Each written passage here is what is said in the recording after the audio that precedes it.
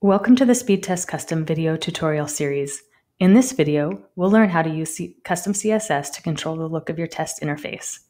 To begin, go to account.speedtestcustom.com/login and enter the email address and password for your account.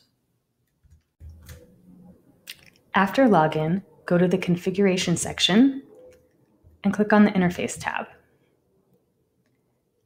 You may need to scroll down to see the Custom CSS section. This is the text box where you will enter your CSS code. Before you begin writing your code, we recommend that you learn about the stylistic properties that can be modified and how to make these modifications by reviewing the best practices for configuring custom CSS support article on support.ookla.com. We recommend that you only modify stylistic properties like colors and fonts.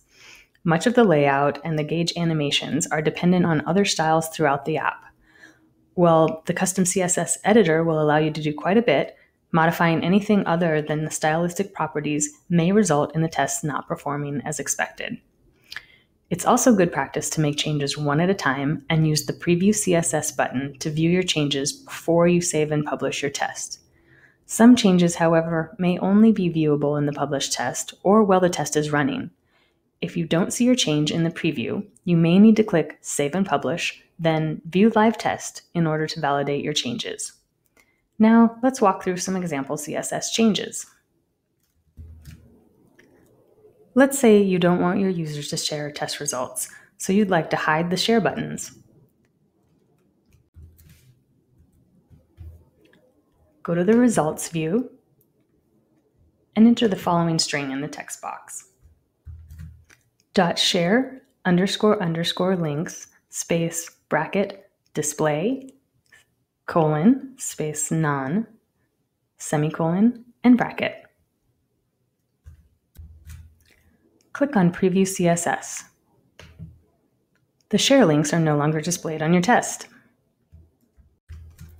Next, let's change the color of the gauge needle. Go to the Testing view. Enter the following text. .gauge-needle space bracket color colon pound and the hexadecimal color you'd like semicolon and bracket.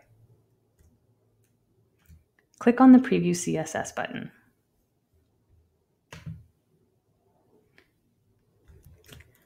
You can see that the color of the needle was updated. Finally, let's make the background of the test white, but only after the user starts the test.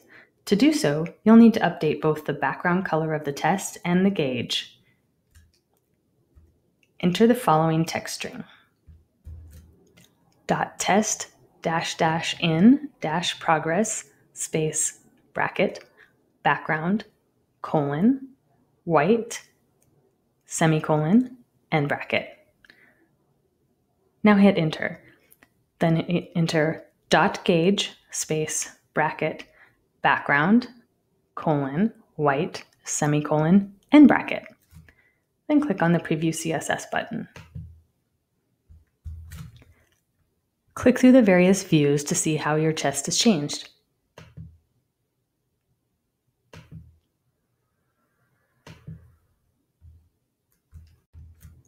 Now that you've customized your test, click the Save and Publish button to publish your test.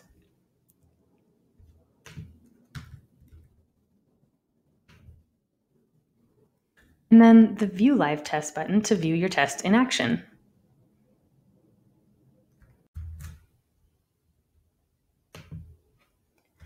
This completes the Custom CSS overview. We hope this video has helped you understand how to use Custom CSS to design your Speedtest Custom test. More detailed information about designing your test is available on our website.